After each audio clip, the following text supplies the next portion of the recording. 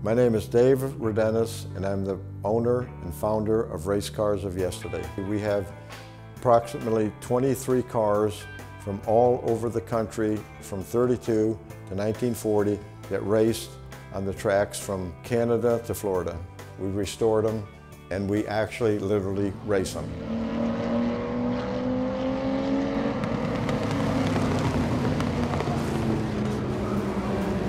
Well, I've raced late models, and I've run Enduros, and I've run the stocks, and I've run midgets, and that was probably the most fun car because the horsepower per weight, you could actually take off and pick front wheels up off the ground. I won North Florida Championship at the Beaches Speedway. Back in the olden days, there wasn't much going on, and we just had a lot of fun, took a lot of chances, but we enjoyed our life, you know.